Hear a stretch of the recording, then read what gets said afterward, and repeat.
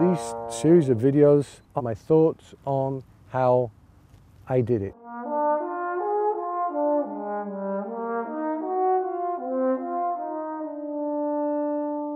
It's not for me to tell anybody else how they should sound on the trombone. That's an individual decision.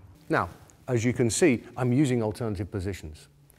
That's because I'm trying to find the natural slurs across the harmonics. The B flat in fifth, the D in fourth, the F in fourth. To the listener in Japan, to the listener in America, to the listener in Australia, the style for your local orchestra or the style for the audition you're going to play will be different. So I'm not going to tell you how to do that. We have to take the Mahler 3 breath. But I'll show you how to construct it. I'll show you how to find your way through it. And I'll show you how to guarantee it. Always think of the bang, bang, bum,